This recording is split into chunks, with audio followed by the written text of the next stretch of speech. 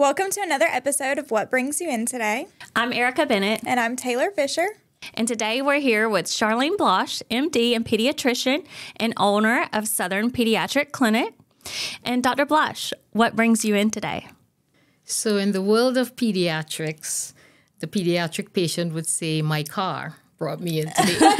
But I'm just here to share some information and just some light on pediatrics in today's world. So okay, thank you for being here today. So we're going to start off talking a little bit about your background. I know you've been in Valdosta for a number of years. So can you tell us a little bit about your background, how you became pediatrician, and what brought you here?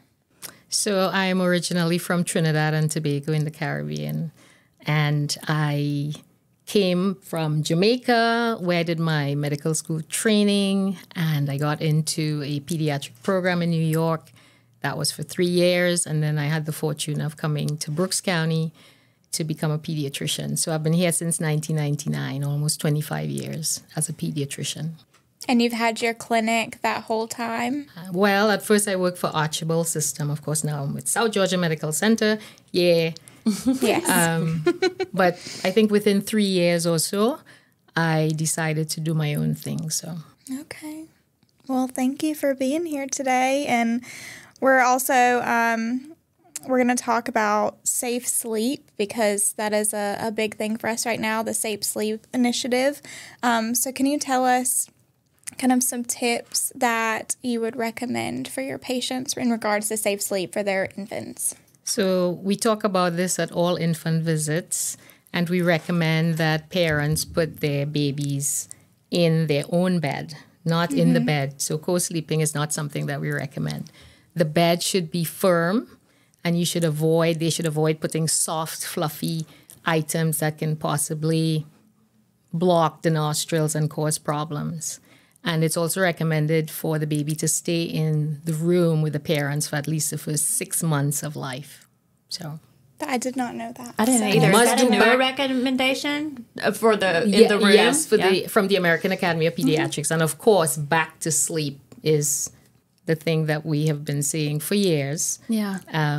Not side, not on the tummy. Even though the baby might be more comfortable on the tummy, it's not safe. So, and unfortunately, in my 25 years, I've lost 5 babies to crib death or sudden infant death syndrome. So, yeah, and the Safe Sleep Initiative is something that our pediatrics, our nursery, women and children's labor and delivery, something that everyone's kind of partnered around to help educate mothers and fathers when they go home to make sure that they have that safe sleep environment, because that is a tragic thing that can happen, and we want to make sure we keep our littlest babies safe and healthy. So very good on that.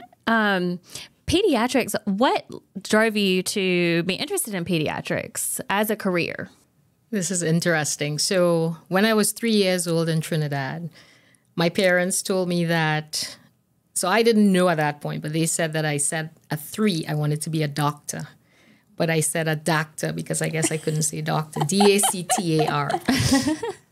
I'm not sure where that came from, but subsequently I noticed that I had a definite interest in toys related to science. Like I would pick doctor set, microscope, chemistry set when I was given the option to pick a toy. So I didn't pick dolls and so forth, which is fine. I had dolls, but they were given to me. But I picked those sorts of toys. And then when I went to high school, I excelled in zoology, chemistry, physics, mathematics. So again, the science fields. Also, this is important, when I was old enough to appreciate my physician, I was always impressed by him because he just made me feel seen. He would call me by my name, and he magically would get me better, and my family would feel happy. And that inspired me to want to be like him. And interestingly, again, he was one of my teachers when I went to medical school in Jamaica. So that's very cool. Yeah, amazing. So. And so you get to take care of, I mean, when parents come to you and you are taking care of their most precious, loved one, Yes, like starting at such a young age, what would you say are some of the best parts of being a pediatrician? And then maybe even some of the challenges that you see? So I like all of it. My absolute favorites are the little babies. So the first year of life. And I also really like the teenagers, especially when they're about to leave the practice, because then I get to see the full range from birth, if they started with us, until they leave, and the impact that hopefully we've made in their lives. So the difficult parts are, I think obesity is a problem now that is difficult to get on top of because there's so many factors that affect it. But, we try to encourage healthy living, healthy lifestyles. We are like partners with the parents to help the kids do what they're supposed to do, which means eat well and be very active, physically active, exercise a lot. And it's a challenge, but we're trying to get there. And, our vision is to deliver these kids to their adult doctors in the best shape possible. So working on preventing obesity and handling it when it happens is a big deal. We also have mental health challenges, a lot more now than previously. I think you all know anxiety and depression are like super prevalent right now, especially amongst the tweens and teens. And that's like an ongoing thing that we have to deal with. We screen for it, but we also have to diagnose it. Sometimes it's a little bit quiet, it's silent. The parent may not come in and say, hey, I think my child is anxious or depressed. But just, looking at the child's blood pressure is high and they're not overweight or anything, and they just seem very fidgety and just things about them. And teenagers in particular, they have a lot of what we call, let me see what's the best word to use. They have a lot of physiologic complaints that stem from mental issues like anxiety and depression. So they'll come in for tummy ache or they'll come in for that chronic headache. And what's actually happening is they're struggling with anxiety or depression. So it's important for us to screen on a regular basis, which we do at every health check visit. So. Right, which reinforces that annual visit. Yes. And the importance of doing those checkups and monitoring their progress. And I mean, my favorite part right now is just I'm always just interested in like how tall they're going to be, what's their, and how accurate are those growth charts anyways, the ones that predict like their height. I think it's reasonably accurate. I don't know how they figured that out, but that's there's pretty cool. a best age to use them. I think it's age 2. Yeah. But, we can generally look at the parents and tell what the kid is going to look like. And we try not to focus too much on that. Even now, the American Academy of Pediatrics is asking us not to focus so much on body mass index and weight because, one, it makes the kids feel terrible. They don't want to come see us. Sometimes they're scared their blood pressure is sky high because they think Dr. Blache is going to say something. But just to encourage them to do the right thing. And for the older ones, there's something called motivational interviewing, which is different than telling them what to do, like saying, hey, this is what you need to do. You need to eat this. You need to do this much exercise. But it's kind of asking them, so how do you feel about how you're doing, how you feel about your weight, how you feel about eating, exercise? Is there anything that you would like to see done better? Is there any way I can help you? So that's a different approach than pointing fingers. Pointing fingers doesn't help anybody. You all know that. They may need to teach that motivational interview skills to parents. So they can use that for our advantage too. I was going to say that might work with physicians who see adults too, because Absolutely. I feel like that could help. I was going to ask, what are some healthy tips that you give parents, or tips to help them with their child's healthy lifestyle? Is there anything that you say, hey, maybe try to do this as far as like the weight, but also the mental health? So I would say overall, we want to nurture our children, and all children, each one is different. God made everyone different. And so comparing, my child, he's on the spectrum and he has some other issues. And so it's been a journey with him, and I learn every day. But the point is, this is your child. This is a unique individual who is growing up. Nurturing means getting to know that child and understanding them, and not trying to make them into what you would like them to be. And to be able to do that, you have to spend time with them, give them your attention, give them your ear, love, security, and so forth. So I think overall, that's the approach. And of course, make sure they have a good pediatrician or family practice doctor to be on that team, taking the best care of them. So, yeah, and unfortunately, parenting doesn't come with a manual, right? And I think it's not. And every age is different. Like you said, every child's different. Every age is different. And then, I don't have a teenager yet, but I'm assuming that hormones and the different changes that they go through, once they get that, can probably be challenging do you get a lot of parents that come in there just like, I don't know what to do? And I actually embrace it, and I tell them, hey, you're not expected, especially the first-time moms, you're not expected to know anything, okay? So we're going to learn this together. I know you may have read some books and everything, but you're supposed to feel like a fish out of water. Right. Right? And it's like a new family because there's a dad, there's a mom. Mom had a baby. Now they have 3 of them. The baby has its own thing going on. Then the parents have to deal with that. So it's like a whole new situation. So I give them a lot of grace and encouragement. And, I love to help first-time parents. I really do. Yeah. Well, I can't wait for you to help me one day. All right. Come on over. Time. That would be great. So, technology, we're in 2024. I know this is something that you like to talk about. Screen time and kids having their phones on them all the time. So as a pediatrician, what are your thoughts about this? So I can speak as a pediatrician, and that's what I will do. I can speak as a parent and say that I'm embarrassed to say that my own child is a victim of, media addiction. And he's a teenager now, and I thought that we delayed giving him access to all of that, but we've come to a point where it's quite a challenge.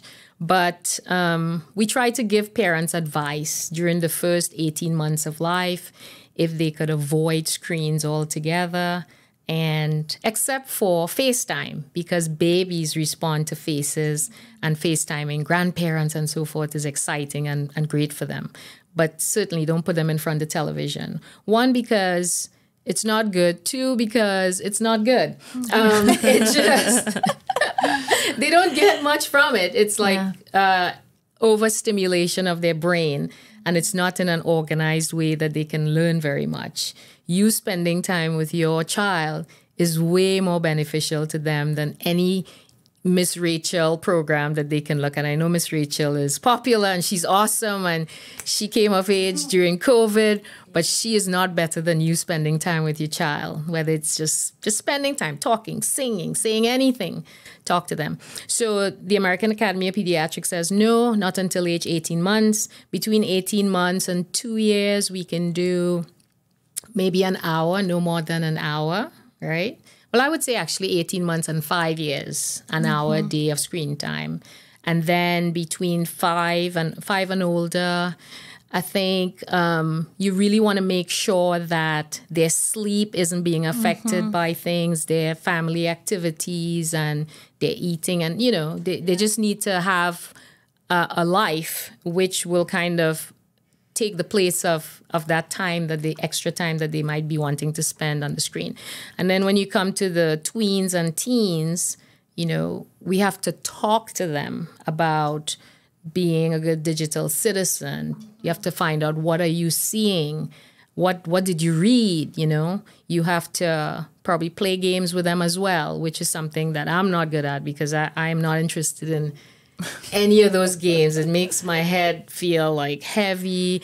And so, but if you're a parent and you are able to play with your child, I think that's a great way to kind of bond and gives you an opportunity to discuss with them things that they might be seeing and hearing and so forth. So they understand boundaries and safety on the internet or whatever. So yeah, it's so hard because we didn't grow up with that kind of Absolutely. access. And so it's just so different. I mean, even if you think about video games Yes. are completely different. They now have the ability to play with their friends that are across That's what the my son United does. States or you Yes, know, ma'am. the friend classroom that's just at their house, and they're able to talk to them real time. It's amazing. And while all of that is can be good, it's also very addicting, I think, to Very, them, that very. connectivity. And then it makes it harder to, like you said, if you're noticing that they don't want to, because I feel like I've experienced this with my older one before, where they don't even care Yes. if they eat or if they go do anything. Yes. You know, they get to where they would prioritize that game over other things. And it's built and designed just like Facebook, Instagram, any of the stuff is for adults to keep them wanting more. And Yes. so it's very kind of scary, but I appreciate that. Yeah. You know, you're helping as best we can to. There's a website, healthychildren.org. If you go to the American Academy of Pediatrics, you'll find it. And if you go to media, if you type in media, it can take you to something called a media plan that you can develop for your family. So it just covers all aspects of media use. So you come up with some rules which the child can be involved in. For example, if you say, hey, everything cuts off, there's no use of media at dinner time or whatever, everything is cut at whatever time, whatever limits that the family would like to introduce. And that's something that can be printed and you can have the child to sign it. So it's a good tool. It's a good tool. Yeah. Wow. Yeah, I think my generation is maybe one of the last that didn't have that from birth, because I didn't experience that right away when I got in high school. So, wow. So I know you're very passionate about mental health, and we touched on that, and you are a part of a nonprofit called United to Prevent, as am I, that focuses on suicide Yes, prevention.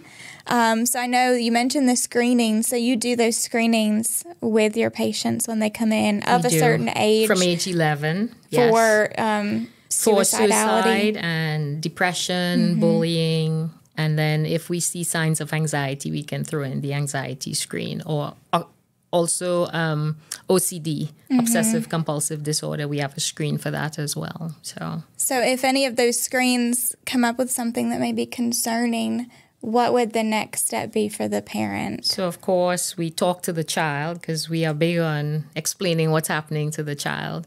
Talk to the parent, refer for counseling. That's a big part. We don't believe in just giving medication without counseling.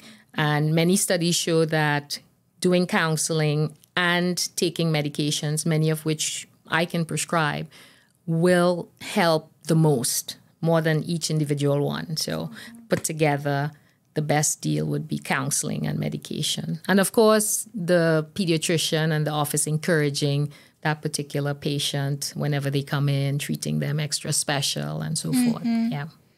And are you seeing any rise in this, like mental health concerns, or is that something that is rising? It is real.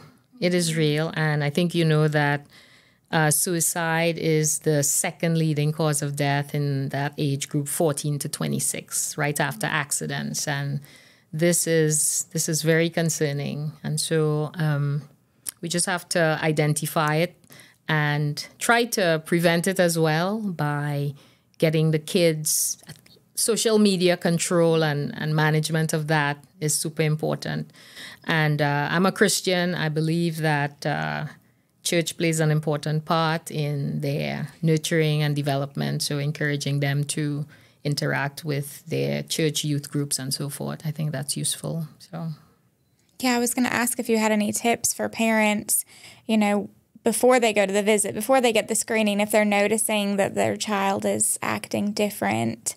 yes. What should they do if they're concerned about that? So if they should call us and let us know that they'd like to talk about it. I do telemedicine appointments, so that's usually a good place to start. If I need to see somebody right away and there isn't a right away in-office appointment, I can talk to them via the telemedicine visit and get a sense of what's going on and start helping the family right then. So I think once parents are concerned about their child, that's to me like urgent, and we need to address it. They don't notice it right away, right? It's probably one of that's very small daily changes, and then one day it's like, wow, this is an issue. Right. And a lot of parents tend to, hope for the best, meaning you might see something, but then you say, oh, it's nothing, maybe. So by the time they come and say, hey, I am worried about this, it's been probably going on for a while, and we need to address it right away. So, yeah. Oh, as a mom, that's like the scariest thing, and not, I know, the best, like the funnest to talk about, but I do think it's so important. But the communication with them, not losing that ability to communicate and let them know that no matter what, you love them, right? And you're not judging them based on their performance in athletics, right. I mean, or that's in a whole class. We talked about electronics, but in our particular area, athletics and competitiveness is huge, sports. And so, I definitely see that sometimes even in my world as try not to put too much pressure on them. And then you hit the nail on the head earlier, not living through them and trying to make, that they aren't just a replication of you. Right. They are their own people, but trying to support them best you can. And it's a balance, because you want to expose them. You want to give them the opportunity to learn different things because that might be their thing. And if you didn't give them an opportunity. So like my son, we put him through everything and he ended up doing tennis and cross country. But I remember when we put him on the football field, man, that was amazing. So he's wearing this big outfit, looks very awkward. He took forever to get dressed. Everybody's out the changing room and he's still in there. When he comes out, he looks totally lost. And then he's like trying to high five people. Meanwhile, the boys are like, what? No. We are like aggressive here, So then the coach says to me at the end of the first time, you think he's going to be all right? And I was like, you know what? I don't think we're gonna go with this one. I think he got I got a picture of him wearing his little outfit and everything. It looked cool, but we probably sit this one out. So we didn't do football. But I mean, I love football, but it just wasn't for my child. Well, and outside of that too, like in the career space, I always love asking physicians what ignited that field to be a physician. I was never really exposed to medical careers as a child. I never really thought about that, but then now that I'm, hindsight's 2020, I'm like, that would have been cool. Like, I wish I would have been exposed to that to potentially.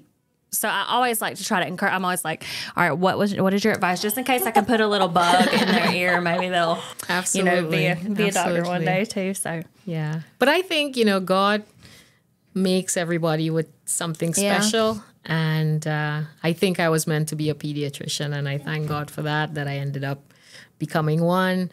So we just have to really observe our kids and see what it is, what they are moving towards, or where they may have passion, interest, and so forth. So, well, we're certainly glad that we have you in our community.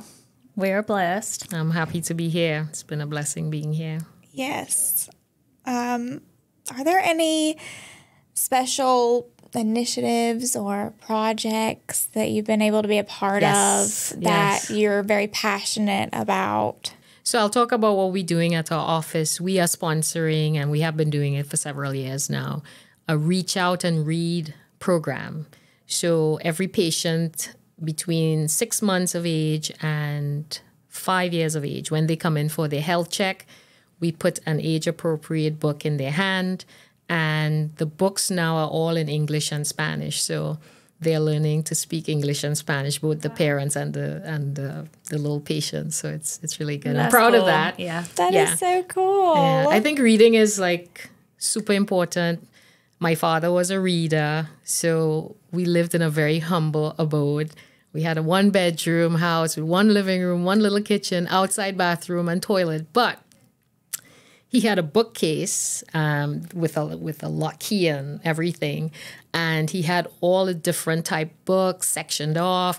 And that's how I knew the word miscellaneous, because that was at the bottom. He had a tape that said miscellaneous. I said, miscellaneous, what's that? But at an early age, we had a section with health science books. And I would pull those books and look at the pictures, and I was fascinated. So you would see all the muscles and the blood vessels and so forth. So just to put a plug in for books and the importance of exposing kids to. I remember when they used to come around and try to sell you like encyclopedias and stuff, like door to door. And you were something if you had a full set of encyclopedias. Yes. But nowadays, I mean, people have so much more access to information. Yes, I mean, you really can learn so much. But I definitely think to limit the screen time, you can get some big paper books. They're good. So 20 minutes a day for those who can read. Just make them do it. That's one of those things I had to make my son do. He's not a natural reader. But I would say, no, you have to do 20 minutes. Otherwise, nothing else comes. So, I like it. Do you have any advice to leave us with for parents that are about to actually become parents, new parents? Do you have any nuggets of wisdom? So I would say take care of your health.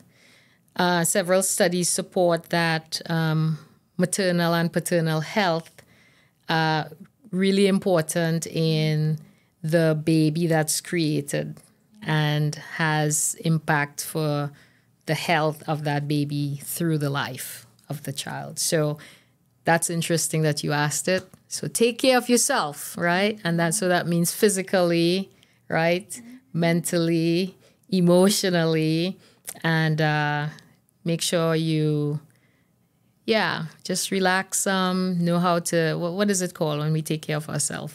Self-care. Self-care. There you go. Self-care. That's the word I was looking for. So make sure you have your self-care in there. Okay? Yeah. Do you ever eat here while you're here seeing patients? Whilst I'm seeing patients? No. Well, not while you're seeing patients, but we've been asking our guests at the end of every episode what their favorite meal is here in the cafeteria. Oh, you mean at the cafeteria? Or in the Spice. So I didn't know if you had a favorite meal. You really want me to say?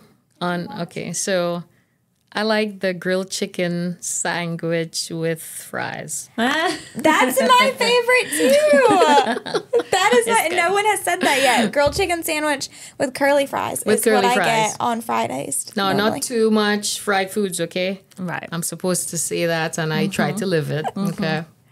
Well, but yeah, good. that's my favorite. Okay, good. That's a new one. And she's also does Orange Theory, so I know for anybody that wants a good exercise regimen, I do it as well. It's a great way to get your heart pumping and get some good mental clarity. But Dr. Blache, we thank you so much for taking time to spend with us and share your story. And then I know parents and prospective parents alike can benefit from hearing your words of wisdom. We can all appreciate that. So I thank you for that. And thank you to the listening audience for tuning in. If you have any questions or any topics that you want to hear about, feel free to let us know, and we'll be glad to see if we can get them on our show. And be sure to like and subscribe and tune in so that you can be an advocate for your health. Yes. Thank you. All right. Thank y'all.